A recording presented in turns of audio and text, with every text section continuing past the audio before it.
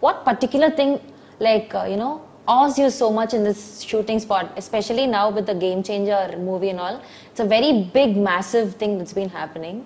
What just leaves you in surprises and, good emotions in the sets usually? I think it's the positivity and how they like to celebrate everybody.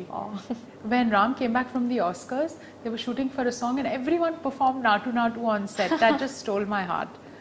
And they're a very close-knit industry, and I think that there's a lot of positivity on set. Okay, and you mentioned about Oscar, and I cannot stop without asking that. You must have had so many people asking about it, but still I want to know.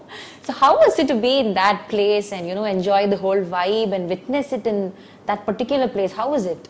It was unreal. I had a baby in my stomach and a whole whirlwind of emotions all over, facing the world press. I didn't know what to do, but I can say now that that event has made me much stronger in life, and it taught me that we are not less than anybody.